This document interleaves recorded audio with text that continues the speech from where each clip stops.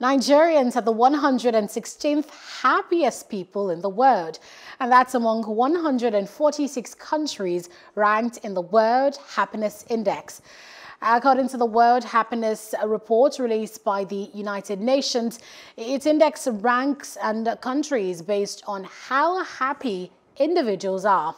The report on Friday said Nigeria is a point worse than it was in 2020, adding that the country dropped 38 points in 6 years.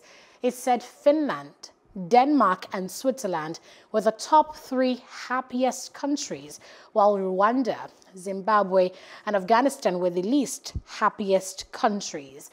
The report also ranks Libya as the happiest in Africa and the 8th yet globally. Hello, hope you enjoyed the news. Please do subscribe to our YouTube channel and don't forget to hit the notification button so you get notified about fresh news updates.